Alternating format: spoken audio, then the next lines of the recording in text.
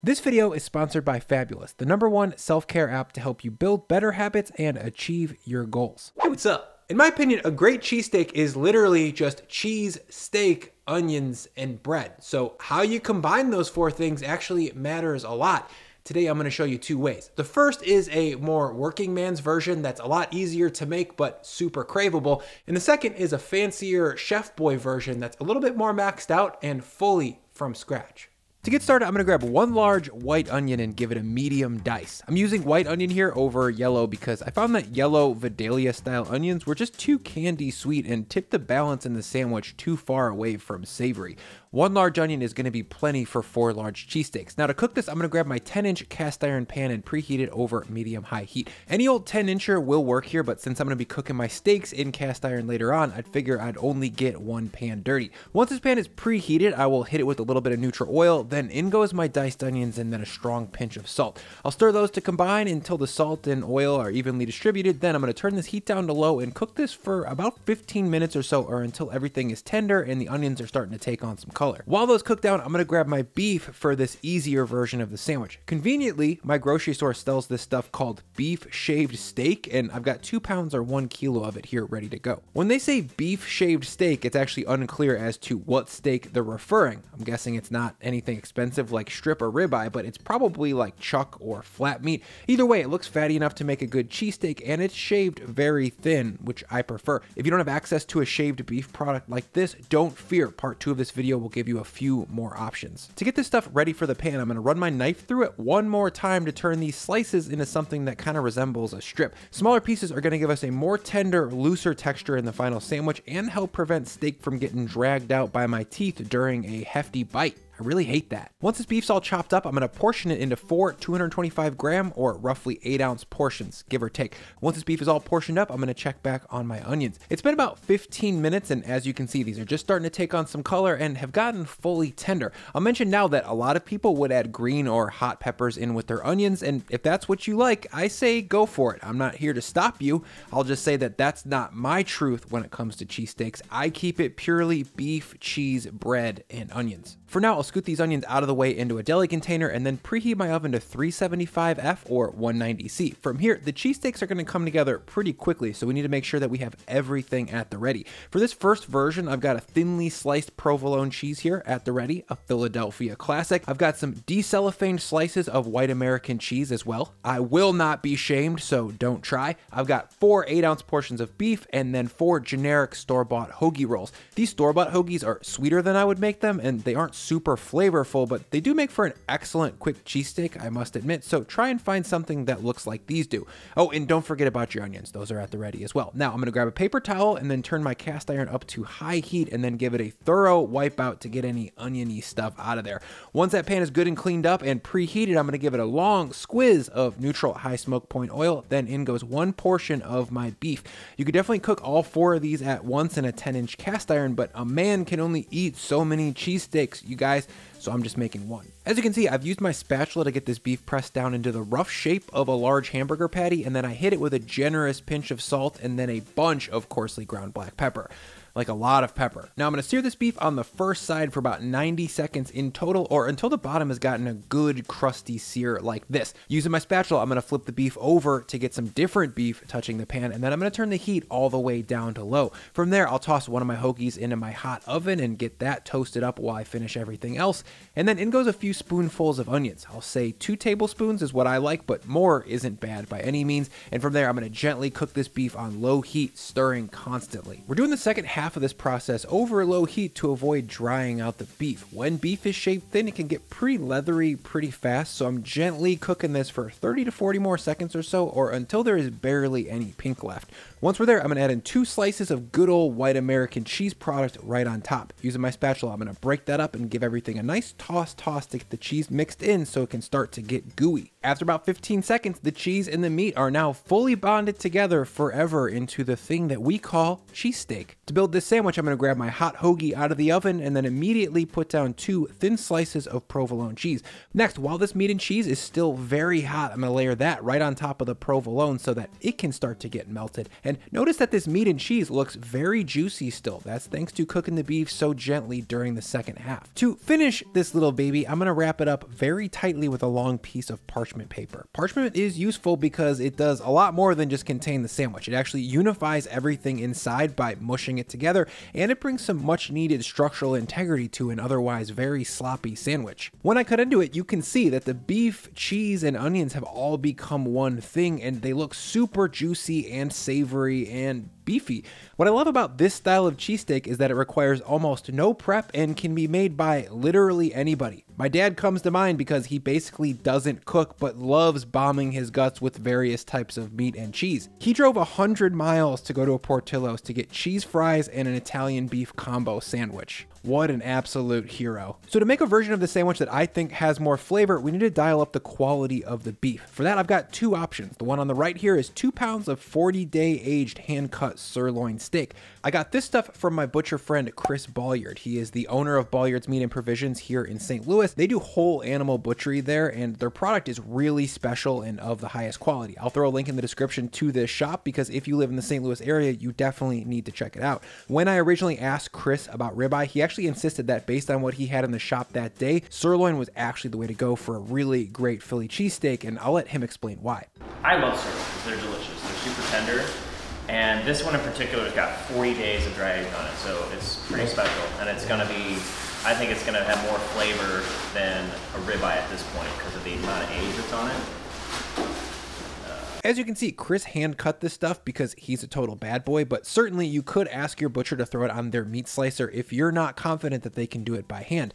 On the left, I got some ribeye here that I actually sliced myself here in the house. But wait, how did I do that? Well, I bought the cheapest slicer that they had on Amazon. It's called the Chef Man, and it's quite plasticky, and the long-term durability remains to be seen, but for slicing a few pounds of meat at a time at home, it should work great. Warren isn't sold, though, that it's super safe. I know, that's why I'm putting these babies on.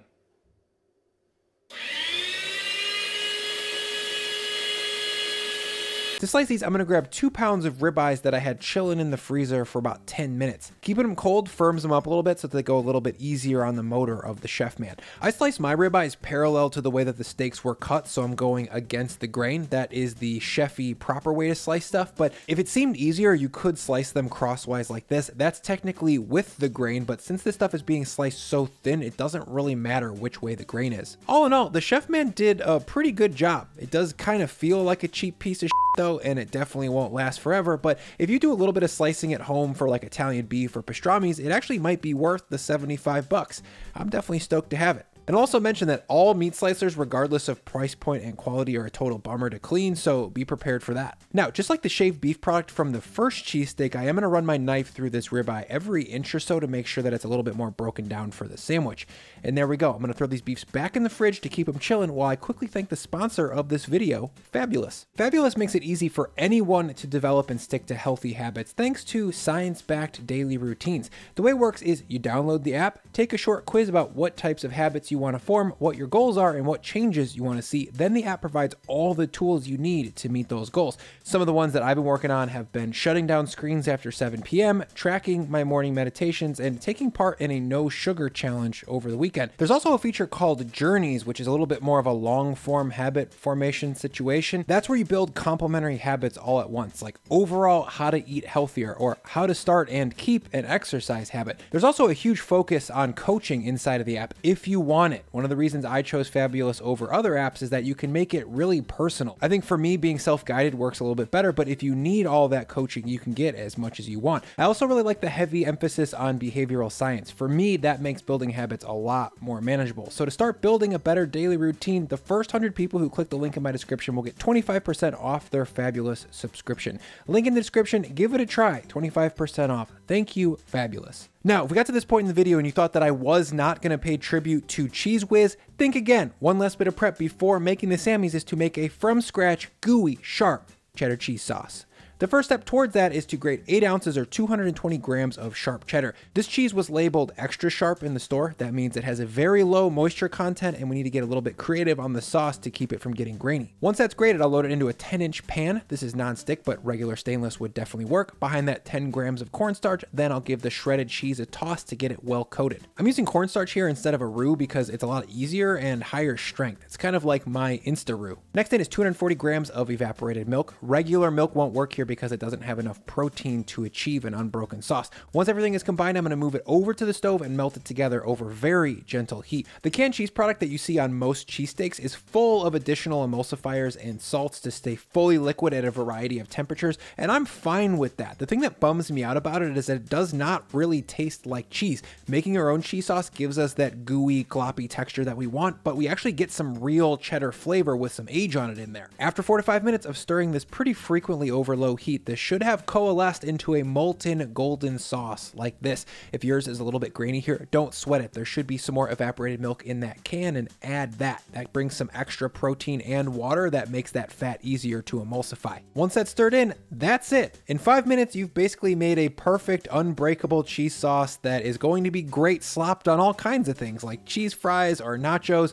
And if you're feeling like an absolute frickin' psycho, add in some pepper jack and some chopped jalapenos and see how you like that. Thanks to culinary bad boy Kenji Lopez Alt for the recipe here, and as always, I will link to his article on cheese sauce in the description. Now, once I've got this cheese covered, I'm going to set it aside for a few minutes while I get everything sorted for my sandwich. Quick inventory here. I've got 2 portions of sirloin, 2 portions of ribeye. I'm going to cook both to see which one I like more. I've got the onions, same as before, and I've got a couple of my homemade sesame hoagies. The best looking cheesesteaks on the internet that I've seen use an Italian style sesame hoagie roll, and so I took my hoagie roll formula and rolled it in sesame seeds. The full process and recipe will be below in the description, along with a link to my Italian beef video where I go fully in depth on how to make proper perfect hoagies at home. To make these steaks, I'm going to preheat my 10-inch cast iron pan once again over high heat. Once that's hot, in goes a long squeezer of neutral oil, and then in goes my sirloin. I'll use my spatula now to press this into a large burger patty shape that's kind of flat, then I'll give it some aggressive salt and pepper. I'll sear this for about 90 seconds or so to develop some good crust on the first side, and right away I noticed that this beef has a pretty low water content from all that dry aging. That should theoretically lead to beef with more flavor, but we'll see. Once I've got a good crusty sear on the first side, I'll come back and add about 2 tablespoons or 20 grams of onion, and then the heat goes to low. I'll spread the meat out in the pan and cook this on low very gently until this beef has just about lost all of its pinkness. That should take about 60 seconds or so. While that beef finishes cooking, I'll mention that I'm slowly reheating my cheese sauce on the other burner, and I dropped a sesame hoagie into the oven to warm up. My cheese sauce got a little bit cold because I was filming. That's no big deal. I added a little bit more evaporated milk as I brought it up, and in no time it'll be back to a yellow saucy goop. Back at the beef, things are looking great. It's been cooking over low heat for about 60 seconds or so. I'll give it a quick taste to see how I did on seasoning, and that tastes great. I'll snatch out my hoagie from the oven, and now let's build a sandwich. The first move here is to lay down a generous amount of cheese sauce right onto that sesame hoagie. Don't be shy. I'm certainly not. Then down goes my sirloin onion mixture, and I'll mention that 8 ounces or 225 grams of meat here will just about fill a 8-inch hoagie to the max. This thing is very full. To finish, I'll hit it with another long drizz of sharp cheddar cheese sauce, and just like before, I'm gonna grab a long parchment paper and wrap this thing up like the present that it is. These sloppy Sammies without parchment paper are a total bummer to eat, and they generally just fall apart. And there we go, sirloin cheesesteak. Right off the bat, this sandwich looks a lot steakier than the first one, but it looks just as gooey, just in a lot more of a yellow way. The sesame roll here is just a little bit crisp on the edges, and the inside is all soft and steamy from the moisture of that cheese and hot steak. Before I give you my thoughts on this sirloin version though, I'm going to cook some sliced ribeye in the exact same way. That's a hot pan for 90 seconds, I'll add in the onions, and then finish on low heat for 60. Once it's looking all good and rendered like this, I'm going to move it to a roll and then top it with a bunch of hot yellow. When I cut into it, you can see this ribeye version definitely looks like a traditional steak sandwich.